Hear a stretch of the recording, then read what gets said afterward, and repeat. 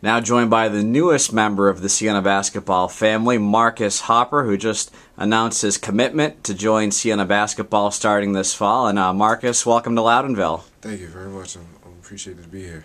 Now you had a couple of schools you had narrowed it down to. What made you ultimately decide that you wanted to come to Siena? Maybe come to Siena, just the basketball program. The coach, he's a great coach. All the coaching staff here is great.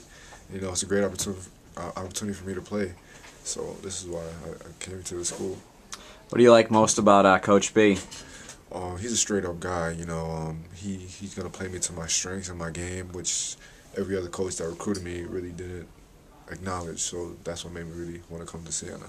Now you're a post player, but I know you can shoot some from the outside as well. Talk a little bit about what your game and what you feel you do best.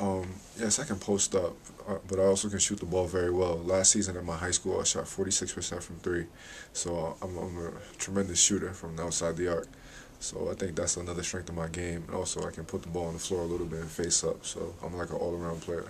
Marcus Hopper, the newest commitment to the Siena basketball team, joining us. And Marcus, you probably know a little bit about the history of Siena basketball, growing up nearby. How much did that factor in, knowing all that's happened with the program in the last few years and playing in the Times Union Center in front of a big crowd?